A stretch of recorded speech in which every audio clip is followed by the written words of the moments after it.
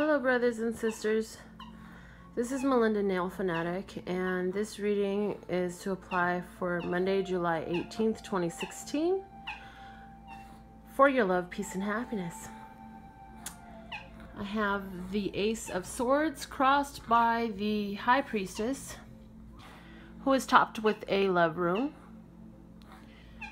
The Eight of Cups as the outcome with wealth and change. The underlying card at the bottom of the deck is the Three of Wands, and above the entire reading is the Joy rune. Now, I see a lot of stability in what's coming in here because for this one, I picked out 4 runes. I usually try to grab 3, but 4 were in my hand, so rather than put one back, I kept it. And the same thing kind of happened with the word cards that I have made. So I see that this is about beginning a new phase of your journey. You have already done the planning, and now things are coming together for you to make the first actions in regards to this plan. Underneath that energy, the word cards are retreat and insecurity. So I got from those intuitively, I received those in regards with the Three of Wands. To us, the messages are leave insecurities about going down this new path out, because topping the entire reading is joy. This is a good thing. It's for your joy, but the joy is a little bit far off still right now. You're not totally seeing it all. This is why I believe that rune landed so far off from the rest of everything else. The Ace of Swords is about receiving clarity, and when it's crossed with the Two of the High Priestess, for me it's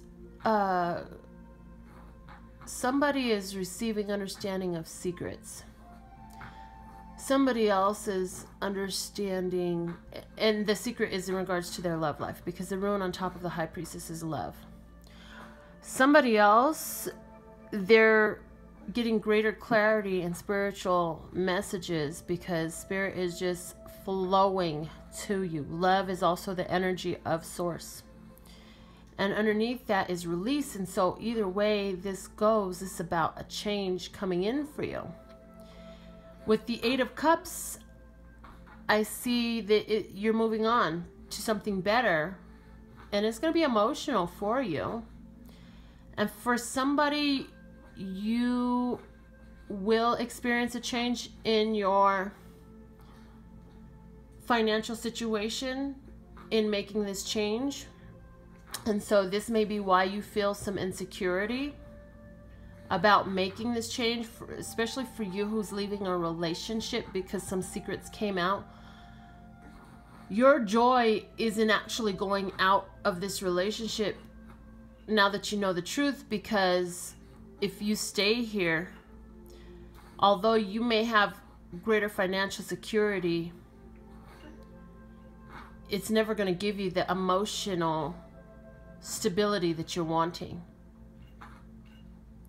And so for someone else, it's not, it's just a change in the wealth of spiritual flow for you, and you know that it's increasing, and it's really exciting. So these are the messages that I have for you. Let me just make sure I'm not getting anything else before I let you go. Keep positivity on your mind as you go through these changes. Focus on what is bringing you joy now, because you are moving on to better. And I really feel like even for you who is going through this in love, if you look at the High Priestess, if you can tell with all the little movements, because I don't have the stand for my phone right now, that her eyes are focused on the love rune.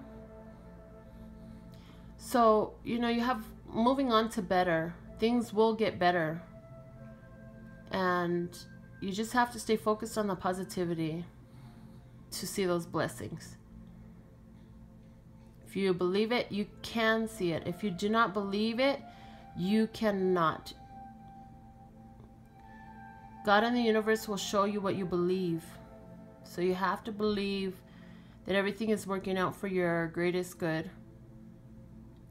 But it is a time of change. And what we want to go away from is feeling insecure. I'm also getting now that because somebody's following their intuition and beginning to take action on this bright idea that they had, they're just going to increase instability. You are just increasing your financial stability. You don't even know yet how exciting this is going to get for you. So congratulations. This is wonderful. Love, peace, and happiness to you and yours, and of course me and mine. Until next time.